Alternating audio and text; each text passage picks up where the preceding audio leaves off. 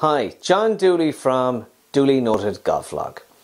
I am talking to you today about Lahinch Golf Club and why I like Lahinch so much. Lahinch was, way back when it was identified by the Black Watch for the golf course to be built in West Clare. And what was interesting about it was there was two sites picked. There was Lahinch, where it is right now, and Doonbeg. And the difference was that the train went as far as Ennisdiamond, and it was a shorter walk from the train stop in Ennisdiamond to Lahinch versus from Kilrush to Doonbeg. Wonderful piece of information.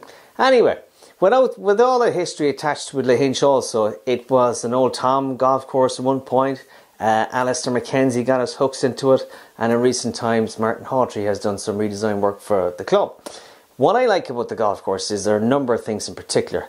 You really have to score well, you really have to be a good driver, a good iron player, good pitcher, good putter, good bunker player. You need a whole lot, because that golf course, when you go off track, the rough is thick, the bunkers are deep, the greens are tough, and chipping is really important when you have the odd shot that's off here and there.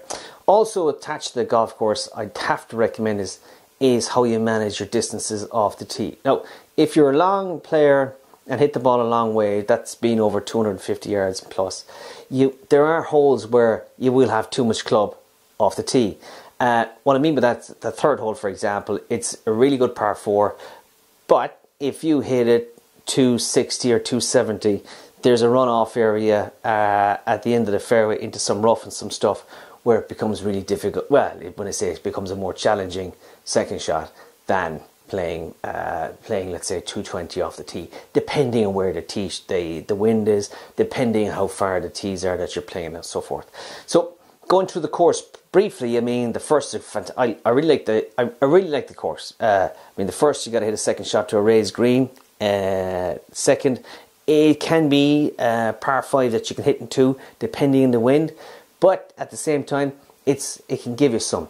The third, tough par 4. 4 is a tough par 5. Well, I say tough par 5, not really tough par 5. It can be a tough tee shot, but once you get the tee shot in play, it's pretty simple after that.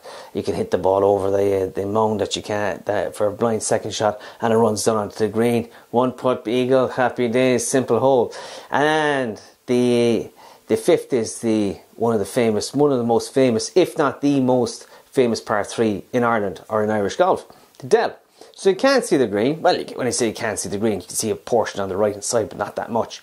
But there's a stone on top of the dune, and that stone is moved around to identify where the flag is. So you hit over the stone when you're playing. That's pretty much it.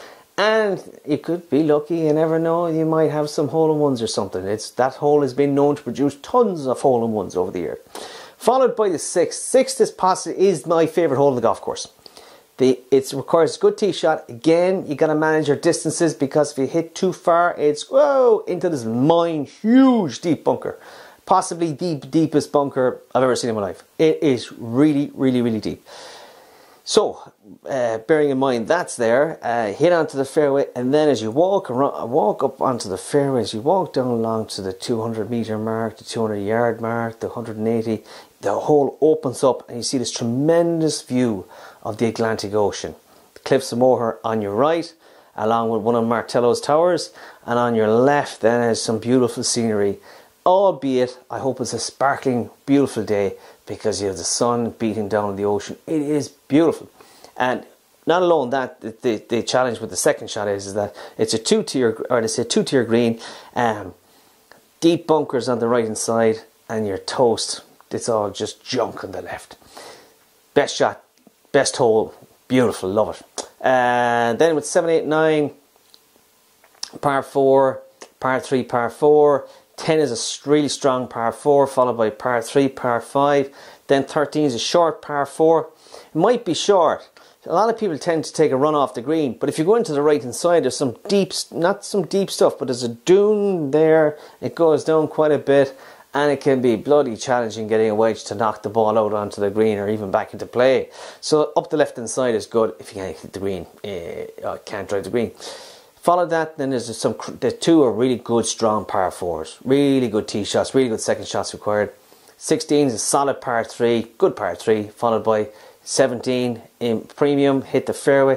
But the tricky thing about 17 is the second shot because of the wind. If there's no wind, not an issue. But if the wind is blowing, it can play havoc with the golf ball, because even though it's blowing your face, it can be really strong, really stiff. So if you're playing with the caddy, ensure that you say, hey, do I have enough of a club? Yeah. If not, hit tons. Hit one more, hit two more. It's no big deal, because that wind hits the ball and it just drops. 18 then is just a thump of a tee shot, thump of a second shot, and chip and putt for birdie. Thanks very much for coming. But as I say, hitting off the tee is important. The second shot's important. I mean, it's a really, to me, it's got it all. The course has got everything. Gives you something. It's got some good challenges, plenty of hitting.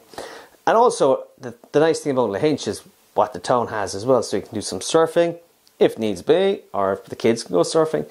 For some sightseeing stuff, then you've got the Cliffs of Moher, that's a little further up. And you have this national geopark called the Burren.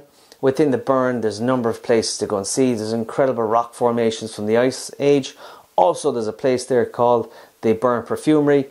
It's what's really interesting about the Burren Perfumery is that the owners have been making scented candles, perfumes, soaps, and so forth from the flowers that grow within the various types of rock formations within the Burren. And some of those flowers bloom when there's sun, when there's no sun. And it's an incredible mix, and it's a fantastic Irish business. And it's a really nice place to visit. Nice coffee shop there too. You can also view the making of, or how they make the various types of soaps and so forth as well, and scented style candles and all the extras and bits. Along with that, then there's the place to eat and dine. So you got an extensive tasting menu in Gregan's Castle. There's also a 1-star Michelin restaurant called the Wild Honey Inn. There's a guest house there also. It's, what I say, fantastic.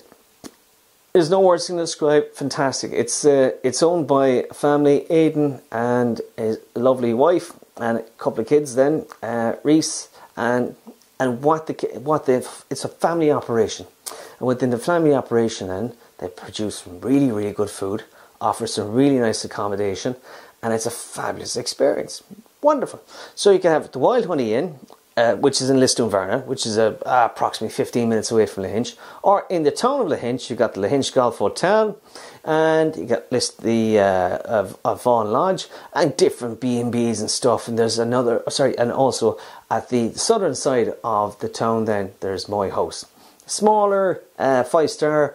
When I say smaller 5-star, I think there's only 10 rooms available, but they offer food and beautiful dinner, nice, easygoing, quiet, secluded, small, and it's a beautiful service. Also with that, then you got further south, you got Loop Head, and there's a whole load of activities that you can see and visit in West Clare. Also, it's only 45 minutes from Shannon Airport. Anyway, thanks very much indeed. If you have any questions or anything, feel free to email me. You can find my email addresses anywhere. Thanks a million. Concierge Golf Ireland, your hole-in-one golf tour operator.